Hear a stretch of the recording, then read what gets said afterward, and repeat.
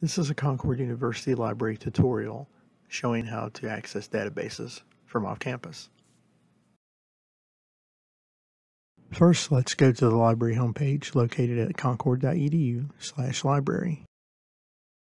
Once the page loads, navigate just below the library photo. You'll notice a button that says Databases. Click that. Once you click the Databases button, look at the very top of the screen and you'll see a link that says for off-campus access, log in here with your MyCU username and password. You'll need to click this in order to log in. On this page, you'll need to enter in your MyCU username and password. Once you've done that, click Login. Now that you're logged in, you'll see a page of all the available databases that you have access to. Simply click on the one of your choice to begin using it.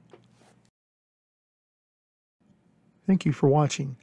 If you need further assistance, please email or call us 304-384-5371 or email us at library@concord.edu. Thank you.